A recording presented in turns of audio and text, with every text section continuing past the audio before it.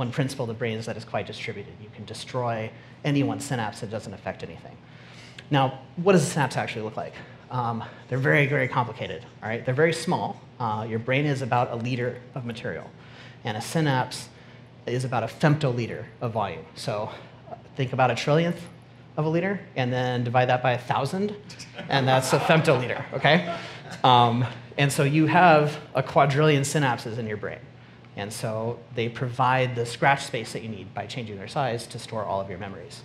And even within that femtoliter volume, you have about 40,000 proteins.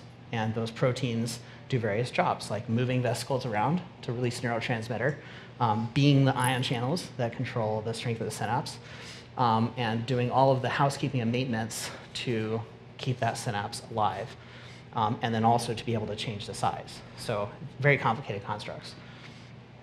But the main takeaway is that if you're going to create a long-term memory, you undergo the process of memory consolidation, and memory consolidation changes the size of synapses. And changing the size of synapses requires protein synthesis. We know this because if you inhibit protein synthesis, you can't consolidate memories anymore.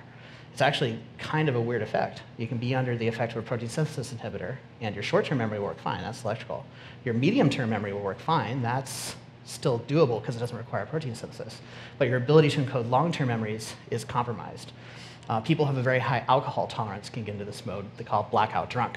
And a person can be functional. They're blacked out not because they're unconscious, but because they're not encoding memories properly. And so you can actually have crazy situations where you could write yourself a letter or you could hide something somewhere while you're under the influence of this. You wake up the next day, you can actually genuinely surprise yourself and communicate with yourself this way.